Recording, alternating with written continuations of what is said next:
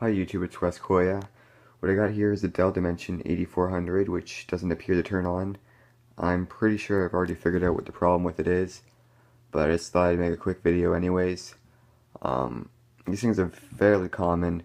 They're very loud machines, kind of like an overweight brick right now. I mean, they're not really that useful. They can't really run a YouTube video even. They're basically just very heavy paperweights, and I'm pretty sure the noisy fan in this thing and the power supply possibly stopped working, causing the thing to need a new power supply, because I'm going to demonstrate what's wrong with it right now. Alright, so you plug the cord in the back, as I'm doing right now. Let's plug the iPhone charger out and plug in the cable to the computer.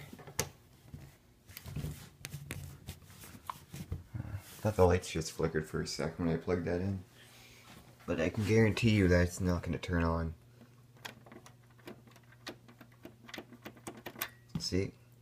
Now if I get my screwdriver here, some of you guys out there might be saying that it's the gigahertz switch or whatever. So right there.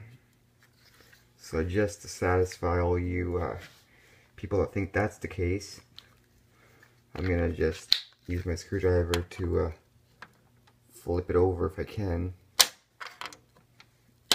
There we go, it's flipped over. Plug it in, I can guarantee you it's gonna get the same thing. Go over the front, press the power. Nothing, not even a green light. So, just unplug this, and I'll come back to you guys once it's opened. Alright, so I proceeded to opening up the case to the computer, and obviously, as I suspected, there's no damage to the capacitors that are on the main board.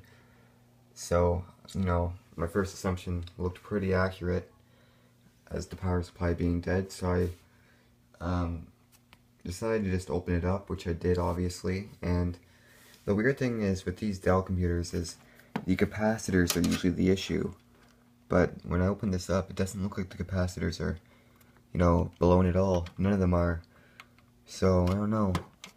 Might be a transistor or something, but I noticed that one of these big capacitors over here at the other side of the power supply, this one looks fine, but this one, I don't know if you can tell or not, but it looks a bit bulged, which is very odd. I mean, you can see a little tiny bit.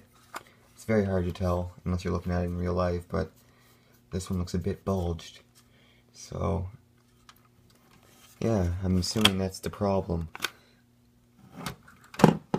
And these things aren't really worth repairing, so I just wanted to see what the cause of it was, which I'm pretty sure it's that big high voltage capacitor right there.